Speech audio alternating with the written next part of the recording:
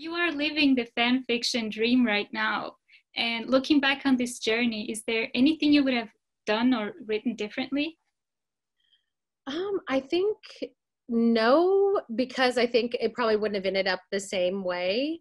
But there are obviously some things, and after, 7 years later, that just from my point of view of like learning more about the responsibility and the audience and stuff, I would probably soften a couple of those things in the book. But I don't think I would change anything about how I've done anything, because I have literally, like, I'm living the fan fiction dream life. Like, I'm pretty sure I read a fan fiction that had the same thing happen. So I don't think I would change much, but I think I would take out a couple things that I just am kind of grossed out by of Hardin's behavior from 7 years ago. Yeah, so that brings me to my next question. As you said, there have been some concerns over his character, and people actually define him as being abusive towards Tessa. So do you agree with that? Yes and no.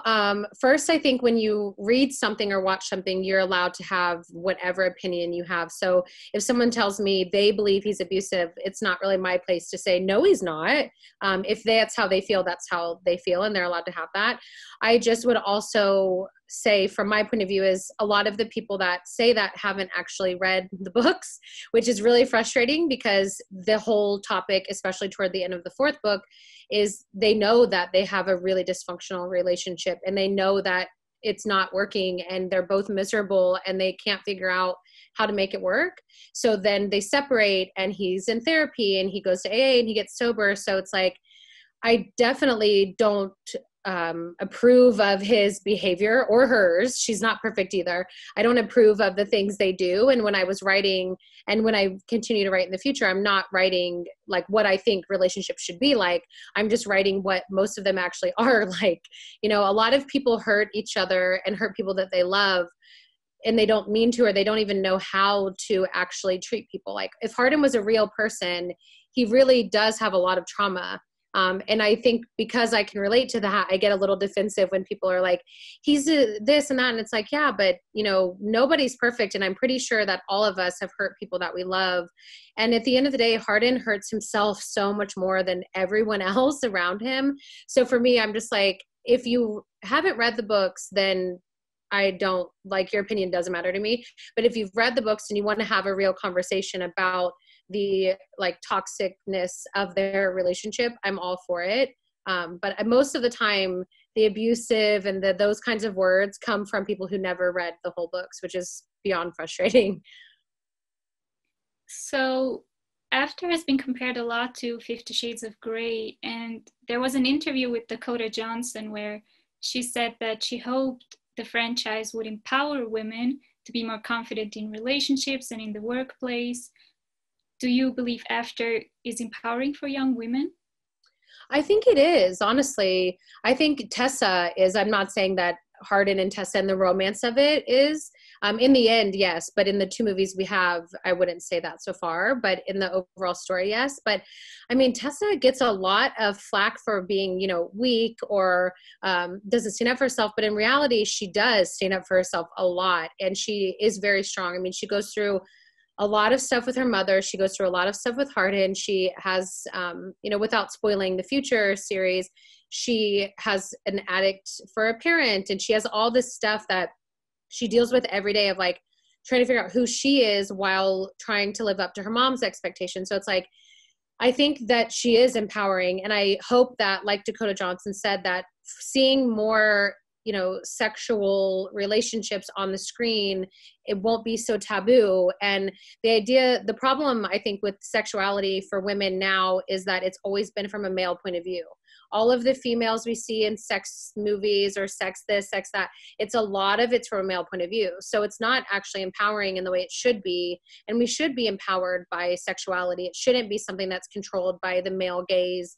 I mean, I say it a lot in interviews, but it's like, 15-year-old girls not being able to read sex books, but yet 15-year-old boys can play a video game where they murder women who are barely dressed, is like, there's a big disconnect here. So I think if we do better for the generations of girls coming up, sexuality and 50 Shades and After and these kinds of things can be really empowering. In the first movie, you immediately knew when you had found your heart in. Did you feel the same way about Dylan Sprouse as Trevor? I did actually. Like the first time the idea kind of floated, I was like, it took me like less than 5 seconds to be like, this is actually perfect. Because Trevor, for me, in the movies, we knew going in that we were going to make him a little bit different than the books, because the storyline in the first movie, it just doesn't make sense that all of a sudden Zed and Tessa are like in a love triangle when they haven't really spoken at all, and like it just doesn't make sense.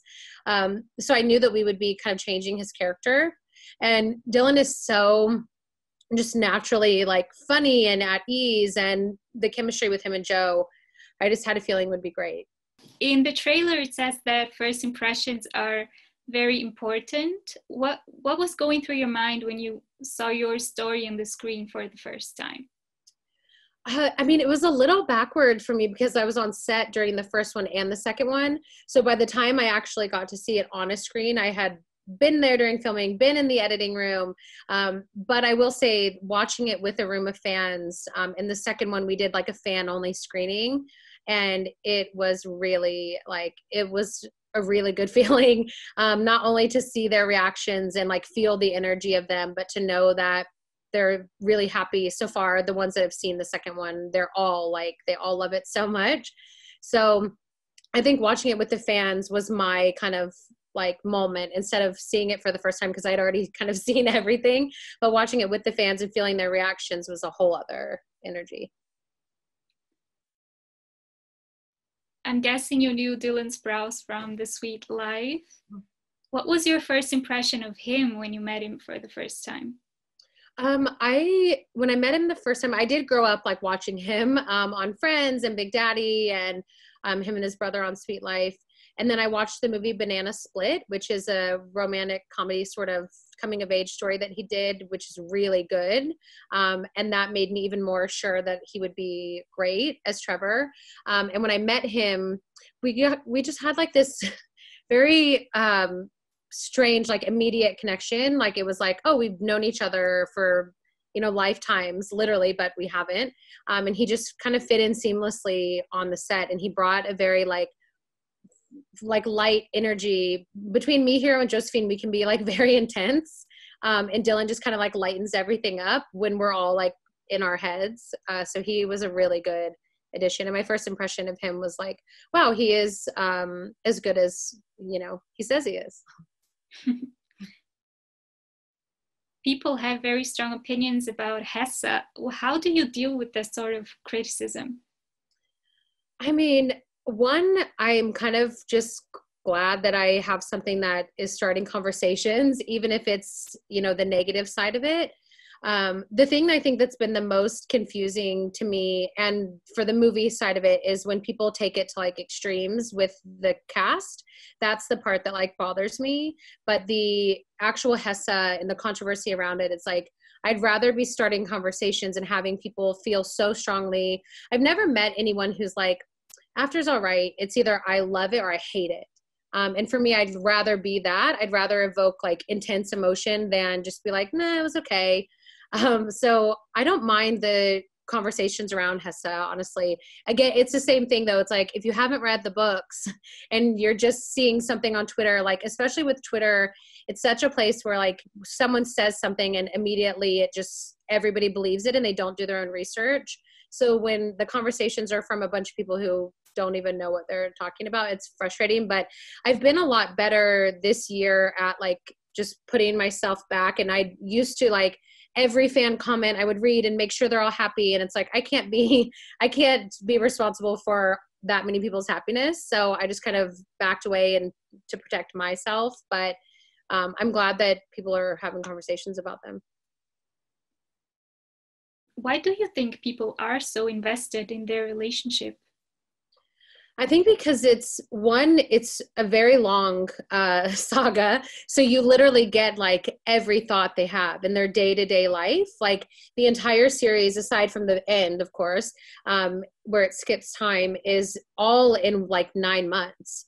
So in a lot of romances, if it's like a year time, it'll be like this big, and mine is just enormous. And I think the ups and the downs, and when you finally think they're going to be happy, and then another plot twist comes. So I think it's like the excitement of the plot twists, is what the fans tell me, at least. For me, writing it, that was the reason why I couldn't stop, was because I'm like, what is going to happen next?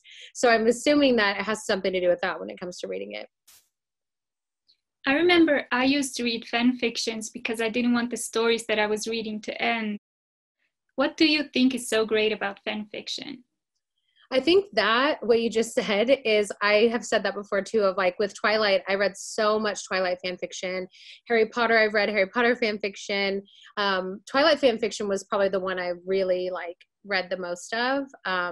Ironically, I never read 50 Shades as a fan fiction somehow. I didn't even know it existed. I wish I did. But I think fan fiction, it just allows you to live in that world a little bit longer. Even if it's not, you know, a real person fan fiction or based on a book or whatever it is, it's like, it just gives you a little bit more time with this thing that you love if you're not getting it from the actual source of the thing. In the first movie, there were a lot less erotic scenes than in your original fan fiction, and that is not the case for the second movie. What else can fans expect from the sequel? Drama, a lot of drama, a lot of ups and downs. There's some more comedy than they would expect to lighten up the heaviness of the subjects. There's, I'm trying to think without spoiling. It's just a lot of drama. Like, there's so much drama. And funny enough, there's actually the same sort of, almost the same amount of intimate scenes. They're just done in a very different way than they were in the first one. So it feels a lot more like you're in the room with them. And last time it was very soft because it was PG-13. And this time it's a lot more obvious of what's happening. Okay, thank you so much. They're wrapping up. It was nice talking to you. Nice Bye. to talk to you. Bye.